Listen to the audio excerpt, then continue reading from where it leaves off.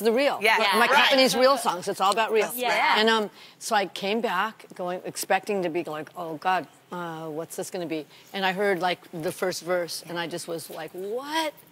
Oh my God! This is my 11th nomination. I am now officially the most nominated woman in Oscar history, not to have won. Not to win. Wait, let me finish it. Not the most nominated woman in Oscar history, because there's a lot of other ones. To not have won. Okay. To not have won. In the 92 years history of the Oscars, Well, we're pleading to the voters right now. Pleading to the voters. Yes. Please vote for Diane. Give her that sympathy vote. Yeah. Well, Chrissy. Yes. You're also going to be singing. Yeah. It's at the Oscars. Yeah. Yes. Are you nervous? I'm not. No.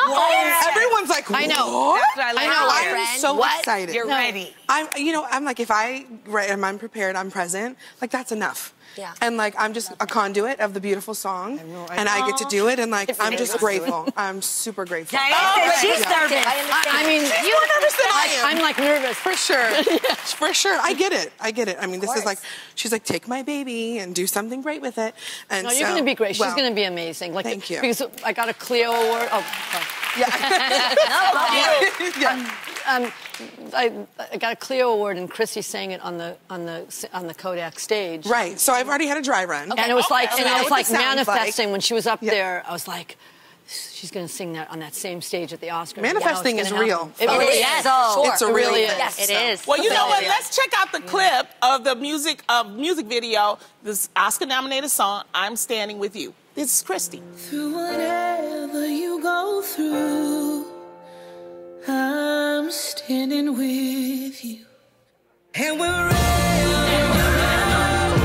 you go to, I'll stand beside you. And when you think that all the odds are all against you, and you just feel like giving up, well, I won't let you.